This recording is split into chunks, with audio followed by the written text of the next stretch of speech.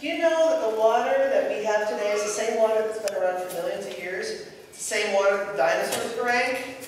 It's the same water that Noah had in the flood, and it's the same water that Jesus was baptized in. We're all connected through the waters of baptism. And so let's remind Jared of that as he gets ready to go.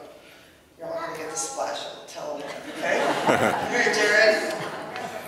That'd be a little much. But you know, it's very effective just go like this. Or to make the sign of the cross on someone's head with better. It's a good thing there's only 3. Just wait till next time. The Lord be with you. And also with you. Jared, as you leave our community of faith, we wish to bid you farewell. A reading from Isaiah. Thus says the Lord who created you, O Jacob, who formed you, O Israel. Do not fear, for I have redeemed you. I have called you by name. You are mine. When you pass through the waters, I will be with you. Through the rivers, they shall not overwhelm you. When you walk through fire, you shall not be burned, and the flame shall not consume you. For I am the Lord your God, the Holy One of Israel.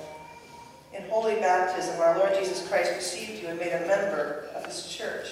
When you came to this community, we rejoiced with you in the mission we share in God.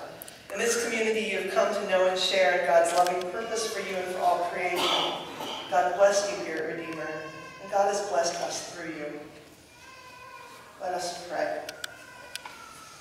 Eternal God, we give you thanks for Jared and for the time we shared with him. As he has been a blessing to us, now send him forth to be a blessing for others, through Jesus Christ, our Savior and Lord. Amen. Let us remind Jared of the promise of his baptism.